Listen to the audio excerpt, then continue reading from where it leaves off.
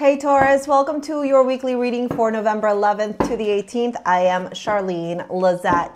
The 11-11 portal is being activated, and this is quite the week of enacting massive change in everyone's life. It's up to you if you're going to jump through that portal, you're going to walk through the gateway and manifest your dream life. So let's dive in and see what's going on in the cards for you, my Taurus, okay? My beautiful Taurus, I love you guys. You guys are the sweetest. My son Charlie is a Taurus, and, you know, he's just a kind of bug. He's just a kind of bug, okay? Who is stubborn as fuck, okay? And I'm talking to you because I know you're watching this going, I am. Okay. What? Un segundo, por favor. 1, 2, 3, 4, 5, 6. Okay. Here's what I'm going to say. We're having this really powerful transit with Pluto moving into Aquarius.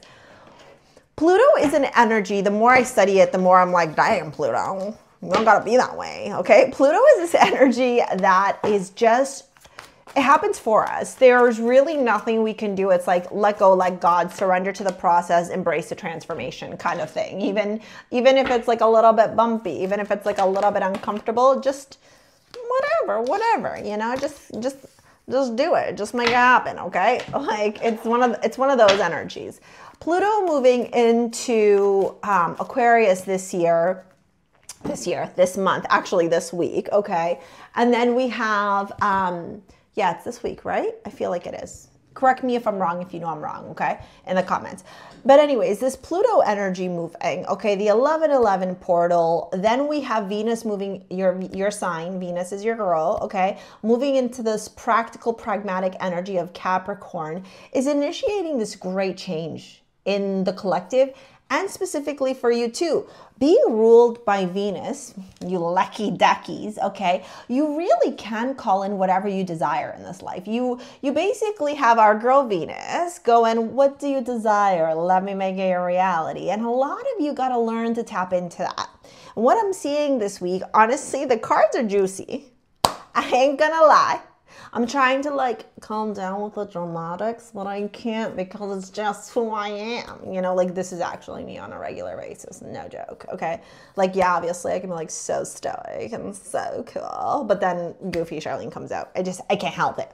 Okay. So what I'm seeing here is this incredible shift. And what you are doing this week is you're moving from this complacency, potentially even stagnation and unhappiness, to like living la vida loca, you know, like living your best life. And I want to bring a couple of things up for you that I think we need to talk about before we dive into the cards. Number one is the fact that your astrology card, okay, tarot cards, we're doing mantra cards now.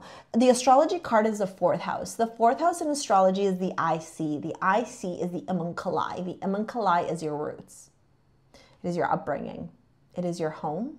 It is what you see as safety or security or what you had available to you, okay? This is comfort. This is mama, tradition, and lifestyle. It's our roots. It's where we come from. And for a lot of people, the roots were not the safe place. And the roots were supposed to be the safe space, right? And what you're learning right now this week is that a lot of the shit that happened to you when you were little in what was supposed to be your safe space or your home created a lot of fucking trauma and insecurity for you. And so now that you know, and now that you're able to practice awareness, and now that you're able to see things for what they are, what are you going to do about it? That's the question. What are you going to do about it? You have a choice now. Right? You know, not to bring up politics because I ain't into the politics conversation. I posted a video over on my Instagram about it, and I said, you know, politics have no place in spirituality because spirituality or politics is divisive, and spirituality is about connection. I'm connected to you even though I don't know you and you don't know me. We're connected to each other. That's why you're watching my content, and that's why I'm reading this for you. And politics isn't like that. But I said in the video, I said, if you are surrounding yourself around people, or you have people in your immediate environment, okay, that are freaking out and losing their bananas, crying, hysterical, being like extremely like even keel because of the results of the election, okay, you need to ask yourself why. Because those are not people that are safe. Those are not people that are secure. Those are not people that are stable. Those are not people that are rooted and grounded. We can be pissed off. Trust me, trust you. When the elections happened up here in Canada, I was not a happy camper. When I found out what was going on in my city, I was not a happy camper. Because the decisions are not decisions that I would want for my community, for my son, for my family. Right? But there's reaction and then there's responding. And you're learning this week that whatever happened to you when you were little caused you to react in ways that were not supportive for your highest good. And so now you get to rewrite the story. And that's where the magic happens, okay? Denial, I acknowledge my fear, but I replace it with the insight of awareness. So how many of you were about to click off going, I don't want to talk about this. I don't like that she's bringing this up. Anyways, you know you're going to stay because I love you and you love me and this is a safe space, okay? Then we have I remember, soul plan, the fated life versus the destiny life. Some big shit right there, right? Because what this is saying to you is that you had fate and then you have destiny. Fate are the things that are designed to teach you something. Destiny is where you're going to go anyways. We start off with the 5 of Cups here. I always say this is like the why is this happening to me? Well, it's happening for you, not to you. It's showing you that there's always opportunity in life. What is this? This is you, right? There's always opportunity in life. Everything is about perspective. I could turn around and tell you that, oh my God, why am I working so late? I'm so tired. Or I can turn around and say, I'm so excited that I get to create this content for you. And I love being able to be of service to you. 2 different stories, 2 different pathways, 2 different outcomes, 2 different results. Then we have Judgment and the Queen of Pentacles. When I tell you, you're in your power, bro.